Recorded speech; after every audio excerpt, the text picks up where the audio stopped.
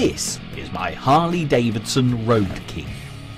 It's a 1340cc V-twin cruiser, considered by many to be the cream of the two-wheeled crop.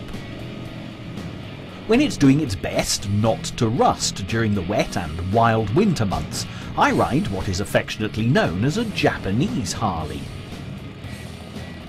This is my Yamaha Virago 1100cc V-twin. I am without doubt a twin-cylinder cruiser addict.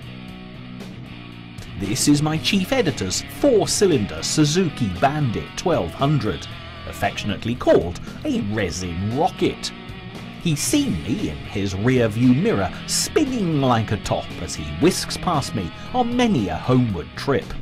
But collectively, the two of us are motorcyclists. Others are drawn to scooters. Vespas and Lambrettas dominate the scene. Memories of the Isle of Wight and days of the mods, the Who and Quadrophenia are not far away, and the scooter is making a major comeback.